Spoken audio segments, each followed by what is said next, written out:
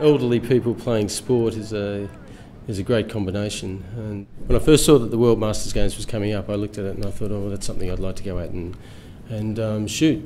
So I approached Getty and said, look, I want to apply for it. And then they got back to me and said, look, would you like to cover it for us? And I said, yeah, okay, I'll do that. It was just an amazing event. It was an event where there was no restriction on coverage, and that's a big problem with events like Olympic Games. You go there and you're designated a spot and you can't move there, and you look across and you think, if I could be 10 feet further over, well, there's a really good angle or a position, but you can't. There's someone that'll stomp on you and say, no, you can't move. So you're covering an event where I could walk, within a few feet of someone throwing a hammer or a javelin, and no one would complain, and they were all happy to see you there to get coverage. Also, there were no egos involved. These people were out there to, well, one, to have a good time, and two, to compete. So they weren't out there, their whole life didn't depend on whether they won or lost an event. The World Masters was just a nice event to cover.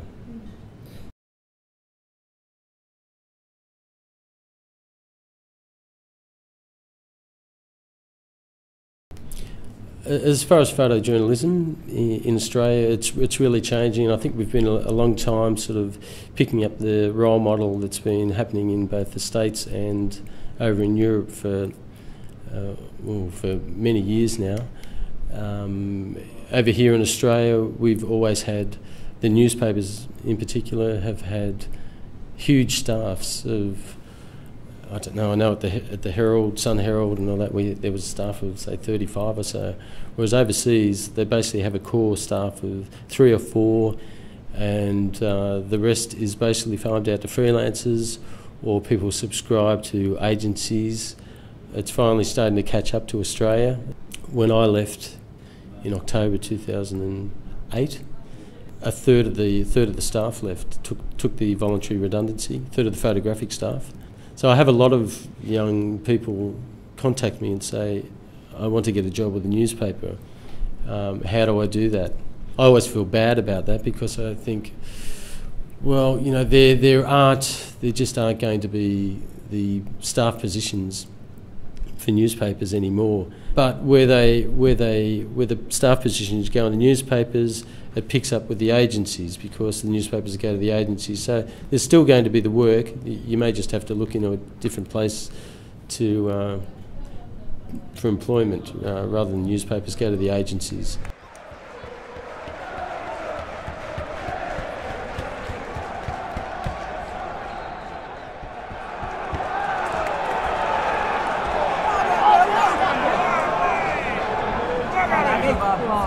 But I know that there has been all those sorts of trouble, and that's with the sporting bodies wanting complete control over the images of their sport and what happens with it and who's making money out of it.